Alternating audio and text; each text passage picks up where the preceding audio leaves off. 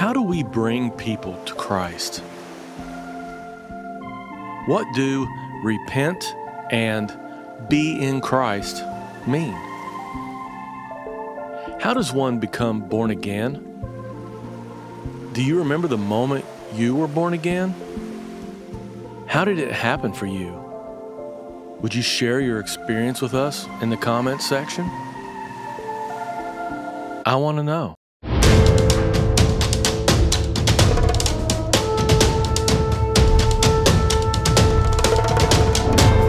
It is my great honor to welcome each and every one of you to this week's episode of the Doctrine of Christ, because whether you know it or not, the Doctrine of Christ is the most important thing in your life. And we're bringing to a close season 7 of the DOC, which means we've got 140 episodes of the Doctrine of Christ that are out there for people to study and benefit from. We're so thankful for that.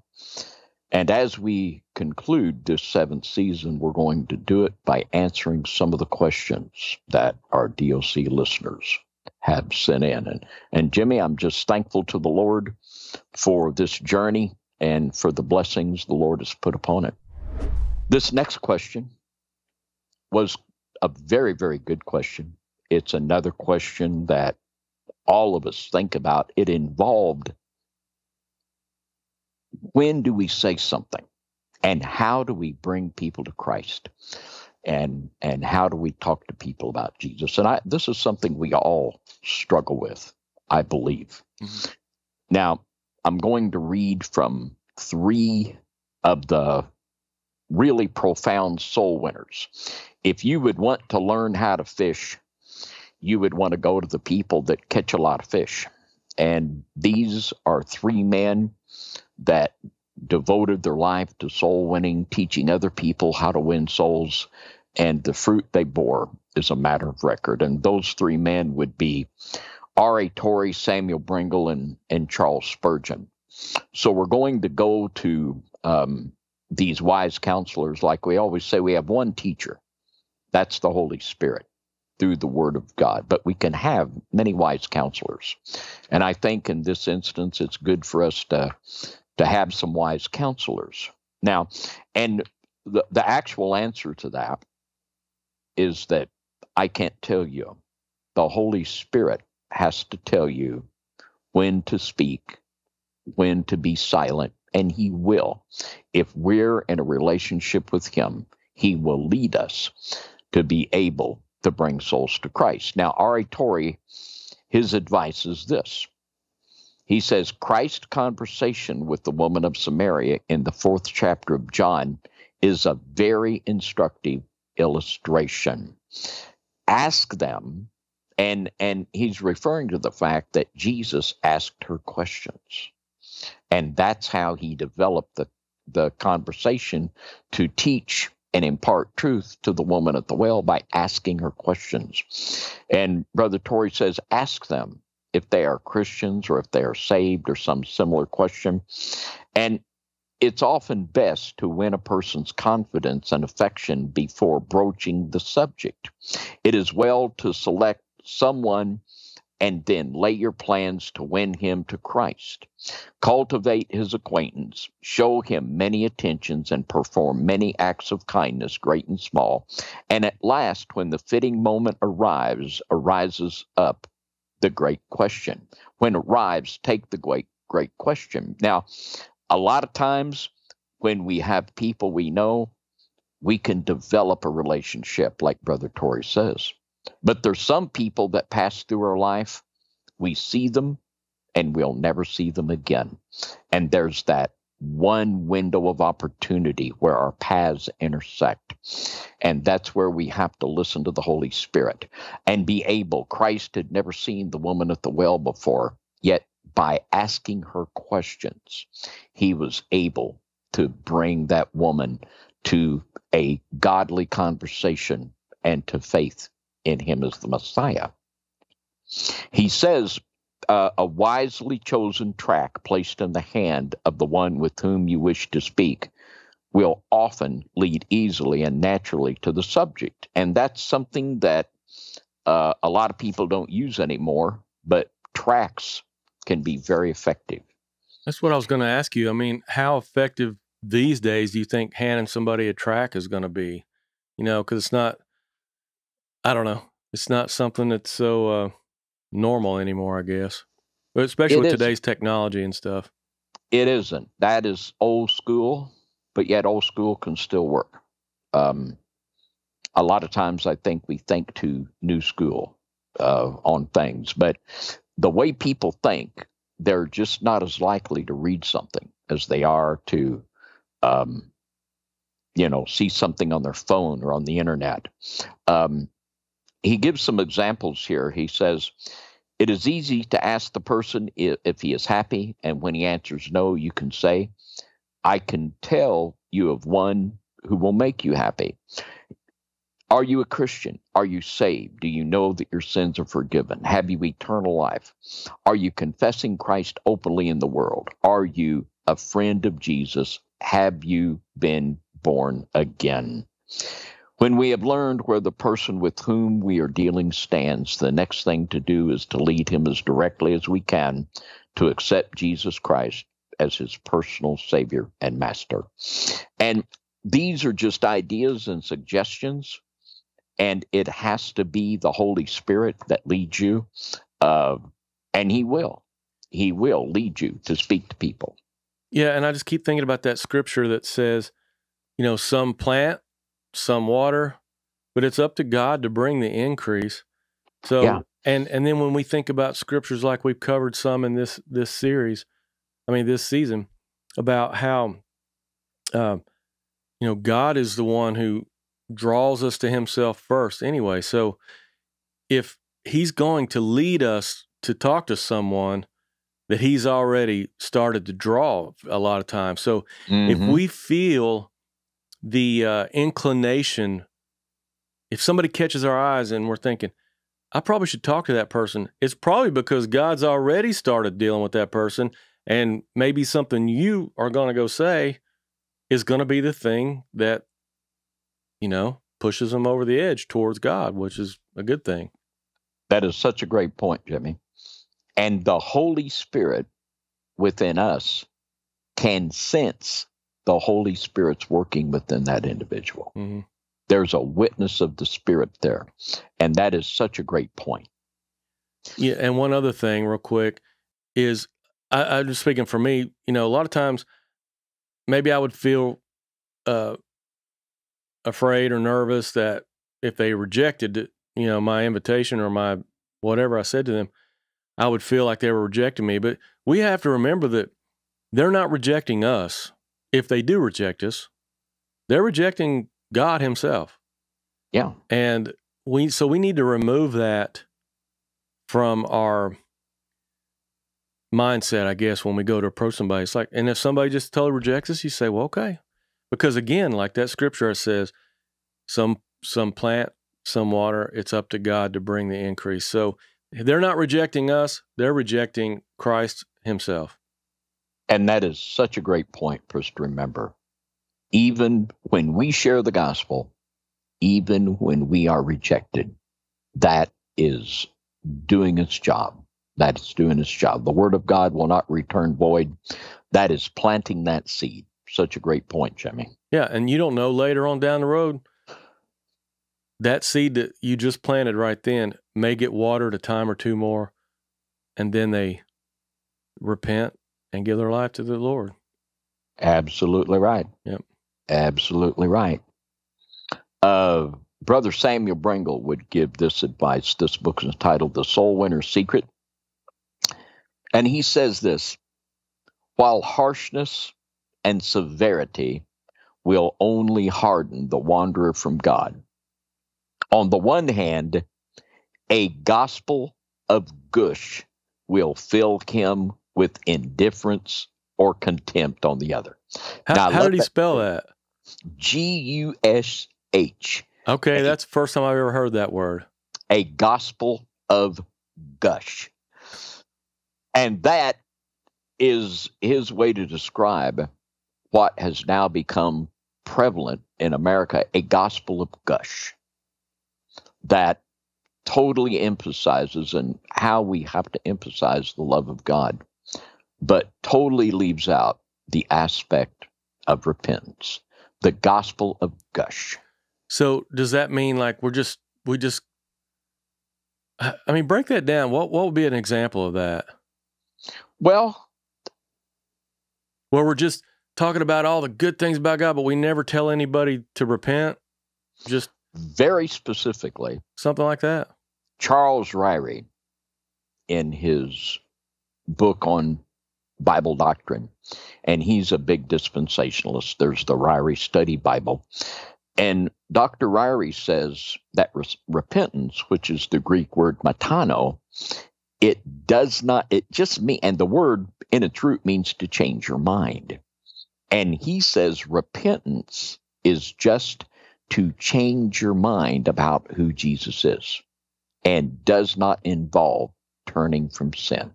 This is the point that has been bought into by Charles Stanley, and that whole gospel of gush. This is the foundational principle of the modern sin revolution, I call it, not the grace revolution, where repentance has been removed. So what you do to get saved, you just change your mind about who Jesus is. And, you know, the gush evangelist, they would say, do you believe Jesus is the Son of God? Yes. Well, will you accept him? Well, no, I'm doing this, that, the other. I can't accept Jesus. Well, you just have to believe who Jesus is. If you just believe who he is, you're saved.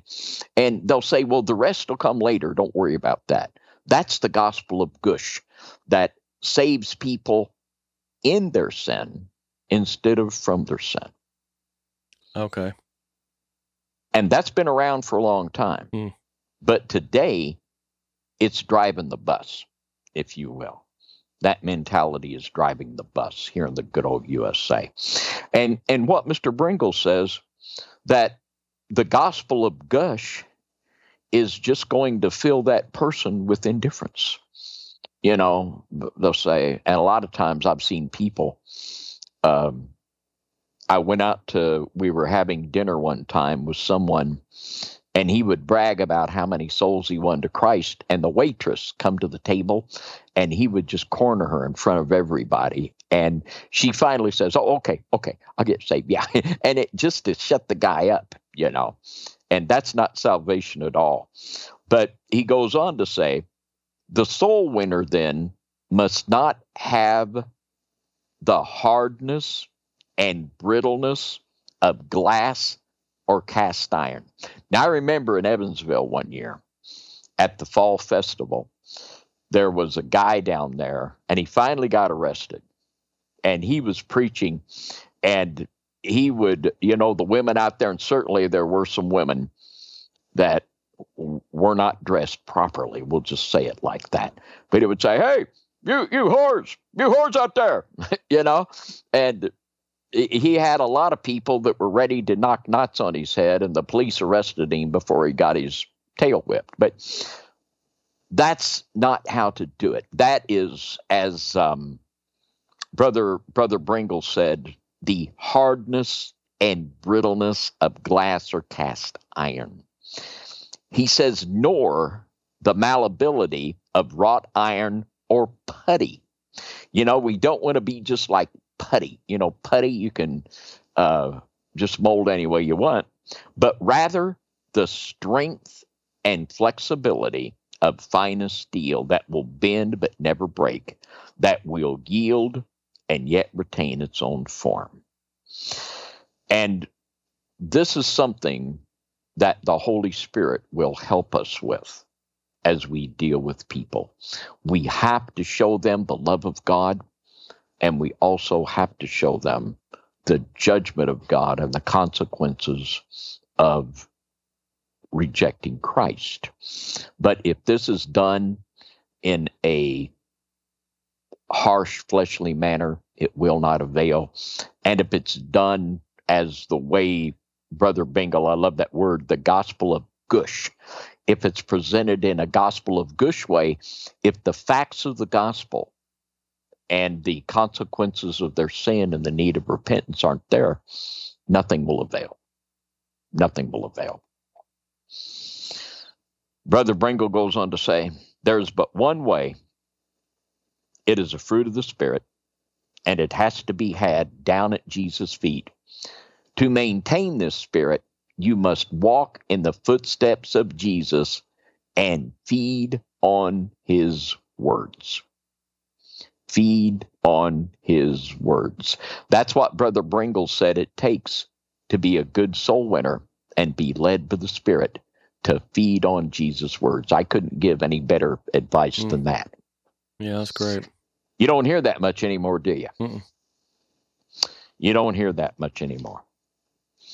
Charles Spurgeon, in his book, How to Win Souls for Christ, Brother Spurgeon, he says this: our object is to turn the world upside down, or in other words, that where sin abounded, grace may much more abound. We are aiming at a miracle. It is well to settle that at the commencement. You know, when you go out and you're talking to someone about Jesus, you're aiming at a miracle. Nothing less than that, a miracle that will take place in this person's life. Some brethren think that they ought to lower their note to the spiritual ability of the hearer, but that is a mistake. According to these brethren, you ought not to exhort a man to repent and believe unless you believe that he can. Of himself repent and believe. My reply is a confession. I command men in the name of Jesus to repent and believe the gospel, though I know they can do nothing of the kind apart from the grace of God. For I am not sent to work according to what my private reason might suggest, but according to the orders of my Lord and Master.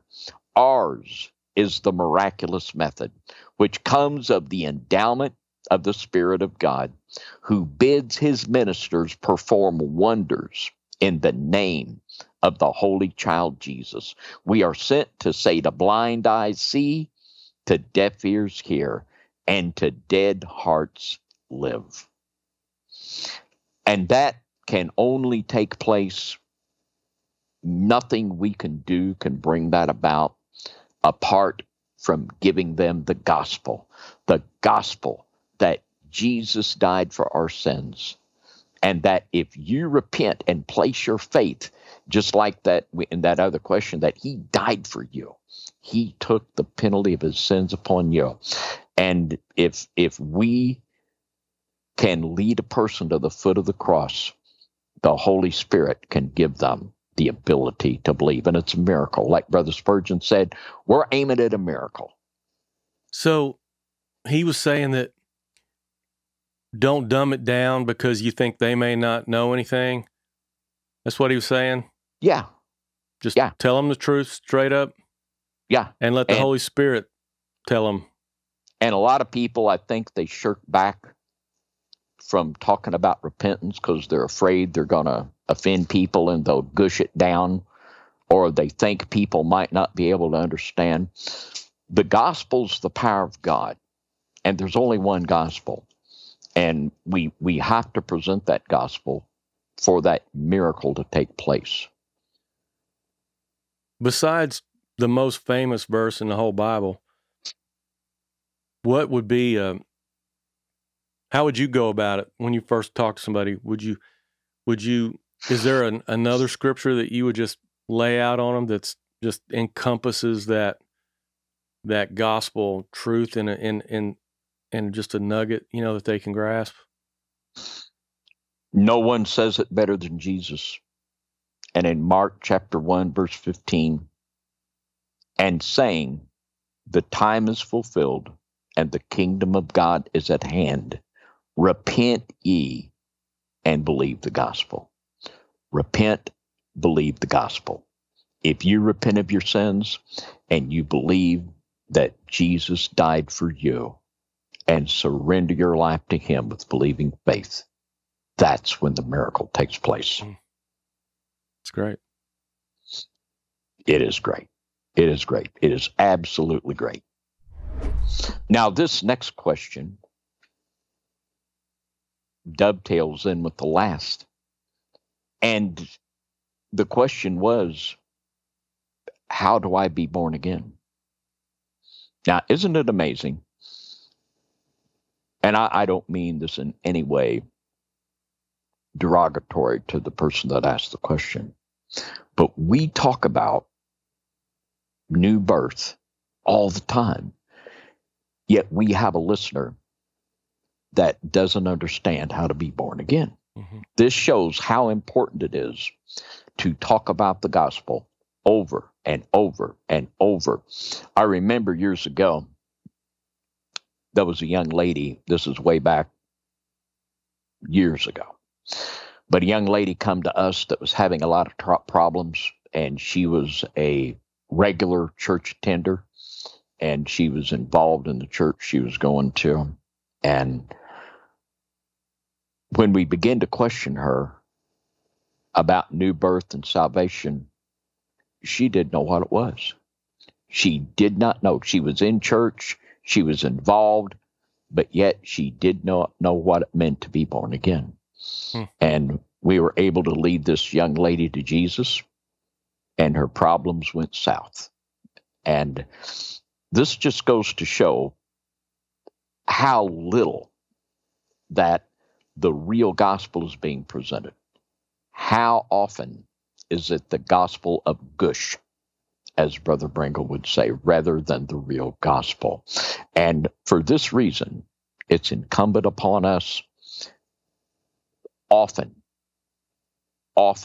to present the gospel, how an individual is born again, because without new birth, unless you're born again, you will not enter the kingdom of God. And I believe because of the gospel of gush, which is totally of satanic origin, there's only one gospel. You know, Paul said in Galatians, if anyone preaches another gospel, let him be accursed. Now, when we come to a person and we tell them that repentance just means changing your mind about who Jesus is. If you just believe he's God, you know, you're saved. You don't have to turn from your sins. Now, that does two things. It makes that person think that they're saved, and it seals their soul for hell because they think they're saved and right with God and they're not. That's why there's a curse on any other gospel. So it's very, very important for us to give a clear and succinct answer to this listener's question. How are we born again? And it's amazing, this of people that are in mainline churches, the amount of people that would not understand how to be born again would truly be frightening. But we'll go to R.A. Torrey in a book called What the Bible Teaches, and we'll read just a little bit here. He says, all we have to do with our regeneration is to receive Christ. 2 Corinthians chapter 5 and verse 17. Let's read that familiar text. Therefore, if any man be in Christ, that means to be in relationship with him. I am the vine, you're the branches. If any man abide in me, he is a new creature. Old things are passed away. Behold, all things are become new. What makes us a new creature is being in Christ. That is what causes this miraculous transformation. It's not from us. And the vehicle to bring us into Christ is the gospel. That's why it's so important to present the gospel very clearly and often. Goes on to say, Brother Torrey does, in the new birth, the word of God is the seed. The human heart is the soil. The preacher is the word, is the sower, and drops the seed into the soil. God, by his Spirit, opens the heart to receive the seed. The hearer believes, the Spirit quickens the seed into life in the receptive heart, The new divine nature springs up out of the divine word. The believer is born again, created anew, made alive, passed out of death into life. And this is a very good description of what it means to be born again. And just like in a lot of your new Bible translations, there's Bible words that are very important that go away. Like justification by faith. And, you know, today it's, well, are you saved? Well, I remember one DOC that we did. The word saved, it means you can say properly, I am saved now, I am being saved, and I will be saved. Yeah, I remember that. Because salvation isn't completed until we leave this world. Now, today, that word has been redefined, and saved means that there has been some point in time where you have prayed a sinner's prayer or made some kind of profession of who Jesus is, and that event secures you of your final destination. A lot of people use Romans 10:9, where it just simply says that if thou shalt confess with thy mouth the Lord Jesus, and shalt believe in thine heart that God hath raised him from the dead, thou shalt be saved. And they'll just take that as, that's it, that's all you got to do, and you shall be saved. And that's not at all what Paul's saying, like that's all you have to do. That's one verse in the middle of a whole book dealing with all this stuff, and where he clearly more often talks about it's a lifelong thing. It's probably the verse you just talked about was that one of his? Yes. Am and being and shall be, was that? Well, yeah. Was that a Paul verse? I know we brought multiple texts to bear on that. We had a lot of scriptures we gave on that. Now, actually, this scripture is all we have to do to come into Christ. Right. But they misinterpret it as they do everything. Now, that if thou shalt confess with thy mouth the Lord Jesus Christ, it takes confessing him as your Lord. And what's it mean if he's your Lord? That means he's the boss and you're the applesauce. And you do what he says. There's a lot that goes in that little sentence, isn't there? Yeah, Lord means obedience. And he is your Lord. That whatever he says, you don't question, you don't argue, you do it. And there was a time when people understood that following Jesus meant to follow Jesus and obey him. And and here again is this concept of obedience, repentance, and turning to Christ with a believing, obedient heart, willing to follow him. That if thou shalt confess with thy mouth the Lord Jesus, and shalt believe in thine heart that God has raised him from the dead, thou shalt be saved. And that is a great verse, but like so many of the text, they're just twisted out of context into this gospel of gush, as Brother Bringle would put it. I love that.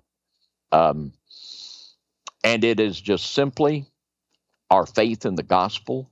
Paul said in the Epistle of Romans that the gospel is the power of God unto salvation, and we have to ever keep that in our mind that it's the gospel and not us, and our job is to give them the gospel, and the Holy Spirit will enable them to believe. In the book of Acts, chapter 16 and verse 14, and a certain woman named Lydia, a seller of purple of the city of Thyatira, which worshiped God, heard us, whose heart the Lord opened when she attended unto the things which were spoken of Paul. What a beautiful way to put, and of course the Bible puts everything beautifully, doesn't it? Yeah. But that's how it works. whose heart, let's just read it again. And a certain woman named Lydia, a seller of purple of the city of Thyatira, which worshiped God, heard us, whose heart the Lord opened when she attended unto the things which were spoken of Paul. And prayer. Prayer is a big part here. We pray for people that we're going to speak to, that when we speak the things of God, the Lord will open their heart. We are called to give a defense and an intelligent answer to the attacks upon our faith that are brought. But in the bottom line, it's faith in the raw facts of the gospel that are presented. Now, Paul said to the Greeks, this is foolishness, but unto us that believe, it's the power of God. And this seems, a lot of people, they'll try to be persuasive, and they'll try to use intellectual persuasion, and there's an intellectual element to it to remove stumbling blocks in the minds of people. There is that, but in the raw form, when the tire hits the road, it's the gospel and the Holy Spirit working within the individual to bring them to that place of salvation. With all of my heart.